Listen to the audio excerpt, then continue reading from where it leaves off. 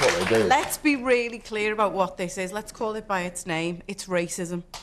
She's a black woman, and she has been torn to pieces. You can't. She has been torn to pieces. It's not racism. It absolutely is. We're the most tolerant, lovely country in Europe. Let's celebrate our women. It's not racism. It's so easy to throw the charge of racism at everybody, and it's really starting to get boring. What worries me about your comment is you are a white privileged male who has no experience in it. I mean, I can't help what I am. I was born like this. It's an immutable characteristic. So to call me a white privileged male is to be racist. You're being racist. You cannot dismiss. Okay.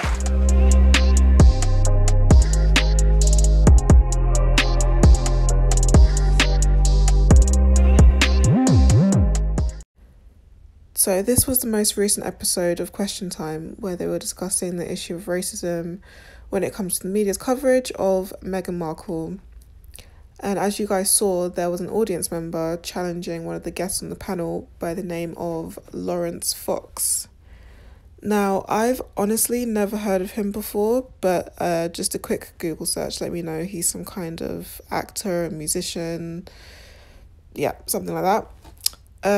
And I will break this down a lot more, but just straight off the bat, my initial response was, you know, this just completely encapsulates the sheer and utter denial of racism, which is still very much prevalent in the UK. And just even the resistance to even have an honest conversation about race is just very clear in this, 1 minute clip. And what really made me laugh was his comment about this being the most tolerant country or something like that. We're the most tolerant, lovely country in Europe. Let's celebrate our women. Yeah, I don't know about that. Like, we're talking about the same England that has committed all sorts of atrocities against its own people, not to speak of the rest of the world, which is still recovering from all that mess that went down in the last, a couple of centuries. And you have to laugh because it's the way British culture is set up to believe, basically the propaganda that we're somehow superior to everyone else and that we're this sort of benevolent force in the world, that, everyone looks to us to help them and all that kind of stuff, when really we have our own issues that we don't even deal with properly or we even refuse to acknowledge, which is, it's really sad, and it's a massive problem that I don't think many people like to admit. Back to old boy here. So what I've always found kind of interesting, if that's a word for it, is how offended people get when you call out racism or you call out their racism that they are perpetuating. It's like they're offended by the word racism than the actual action of racism. I will say though, I do think it's a number of things that add to the negative press that Meghan Markle is receiving right now, and since she came into Prince Harry's life, such as the fact that she's American, she's a divorcee, she was an actress, but ultimately it comes down to her being biracial. Like, that is very clear to me.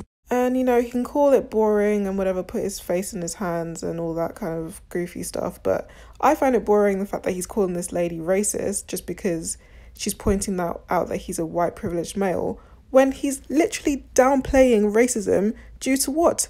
The privilege he experiences as a white male. Unsurprisingly, it goes right over his head. He gets offended because, let's be real, a lot of the time white people don't like to be reminded of their privilege, because guess what? We don't talk about race. We don't have these conversations. Like, love, please go read a book or something. You don't understand the history of this country clearly. Just pick up a book about the British Empire and come back. Thanks.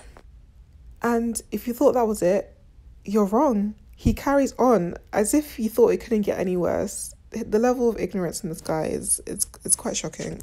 Please watch this. We need to be careful that we need to call out racism when it's seen, when it's obvious and when it's there, and we should stand together to condemn it. And we should be careful and use racism when it's there and it's obvious, and not call someone racist just because they don't agree with you. Ladies and gentlemen, this just shows you the level of ignorance and lack of understanding this man has. This is literally the problem with racism in this country. No one is going around calling people the N-word. Maybe in some cases, but generally that's not what happens. Racism in this country is insidious. It's underlying in speech, in conversations, in education, and absolutely the media. So what he's saying is complete and utter rubbish. Now, another person that reminds me of the situation is Piers Morgan. Now, I actually like him. I agree with quite a lot of things he says, but however, there are a lot of things he says that I disagree with, and his stance on racism and sexism, which he is guilty of perpetuating in some cases, you know, I have to give him the side eye. I think I will probably do a video about a recent interview he did on Good Morning Britain where he was very much guilty of this. So look out for that for sure. So that's it for this video. If you liked it, please leave a like, subscribe. If you disagree with me, please let me know. I want to hear either way how you feel.